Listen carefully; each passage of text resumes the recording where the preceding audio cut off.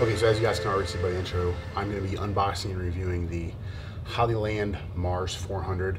Essentially what this unit does, it transmits video from your camera to an external monitor, and a really cool thing about this unit, it also transmits it to your smartphone. So I'm going to show you how to do the smartphone, how to install the app, how to use that. So if that interests you, and I know it will, stay tuned.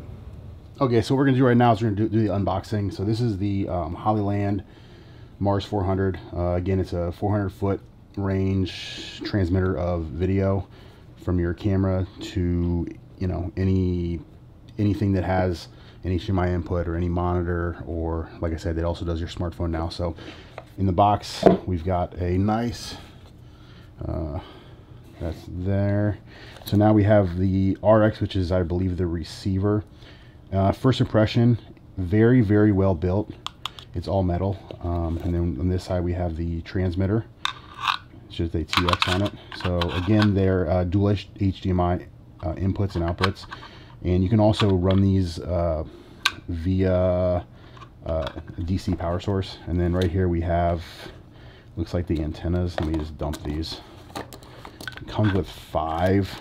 You only need 4, but I'm assuming if one breaks they give you a spare, which is kind of cool. And then we have, this box is really jammed in there. In this box we have probably the mounting hardware. We have a plug. Just dump the box. So we have in this bag, it's the oh, so let's say if you live in a different country, they could have a different style plug. We live in the US, so this is the plug we use.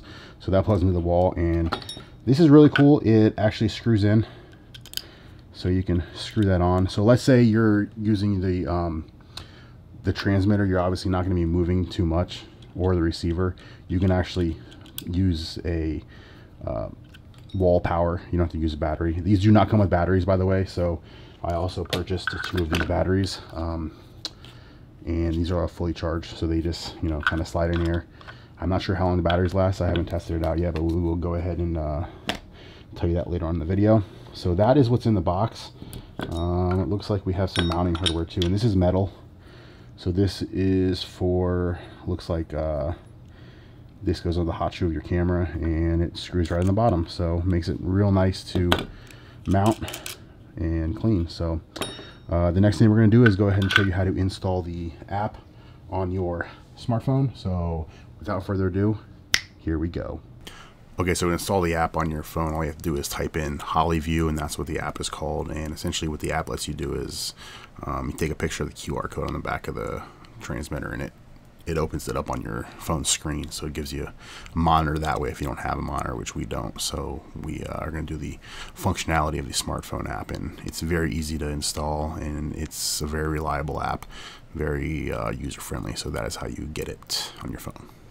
Okay, so in order to get this to work on your phone, there is going to, on the back, there's going to be like a QR code right there. So we're just going to go ahead and use the app, and it's going to scan the QR code, and you want to join that. So now it's connecting, and bear with me, waiting for video stream, and it should just, okay. It has very low lag, which is really, really nice. Now, I don't know if this is going to work or not. I'm going to show you what it's seeing. It's going to be like a constant loop, but it's pretty cool. It transmits in 1080p, which is, you know, it's not 4K transmission onto your phone, but I believe if you do it to like another monitor, which you would use the receiver for, which I don't have an external monitor, so they really wanted me to do a review on the phone app, which is pretty cool. So that is how the phone app works. Okay, so what would you use the transmitter and receiver for? What are they good to use? Now, this is really cool to use if you want to use your smartphone, like let's say on the Sony, the camera doesn't flip up. So what I'm doing right now, I'm actually looking at myself on the screen, and I can tell if I'm in frame, if I'm, you know, in focus.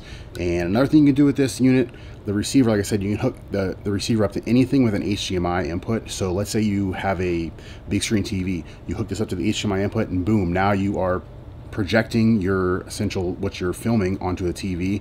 Let's say you're doing a seminar or something like that, you can actually be inside the conference room with the camera, and if it's full, you can actually have people outside of the room watching on the TV being transmitted with the Mars 400. And again, it's up to 400 feet. Now again, if there's a wall in the way, it's going to cut down on the distance a little bit. So okay, some of the key features of this unit, it actually can support up to 4 smartphone / Android devices at one time, which is pretty cool. So let's say you have a pretty big shoot going, you have one or more people trying to monitor your angles and your shots.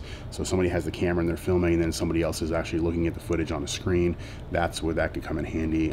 Again, the smartphone thing, you can come in handy when you're trying to put yourself in frame, if you're just like what I'm doing right now, because the Sony, the camera I have, doesn't have a flip up screen or a flip out screen, which I think is a little ridiculous. It also supports 1 transmitter for 2 receivers. So you can, you know, again, you can have 2 of these running off of 1 transmitter. So if you have more than 1 person, again, you can do it that way. This is going to give you a little bit better picture than on your phone. But again, and another really cool thing is very low lag. They're seeing on the screen, and what I'm talking is going to have almost no delay. There's going to be very, very slight delay from coming from the transmitter to the receiver, and from the transmitter to your phone. So that's a really cool feature. I know the older models, it was a little bit of a you know, like you have maybe like a ½ second lag, which is kind of a big deal. This is way less. I haven't really timed it out because I don't have a stopwatch that does that small numbers, but you know, we'll try to get the actual number for you when they drop it. But again, so Hollyland was nice enough to send me the Mars 400 out to do a review video on, and they really want me to test the features of the app for the iPhone / Android, and I love the features for the app. I know the camera also does the receiver transmitter / thing for your smartphone, but the Hollyland unit, it just sends a clear picture, clear signal. It can give you a better result. So I would, if I had to choose between the onboard from the camera to the Hollyland Mars 400, I would choose the Mars 400 9 out of 10 times, depending on the situation you're in. If you're on the field, if you don't have the setup, yes, you can use your camera to do it, but I would definitely prefer the Mars 400.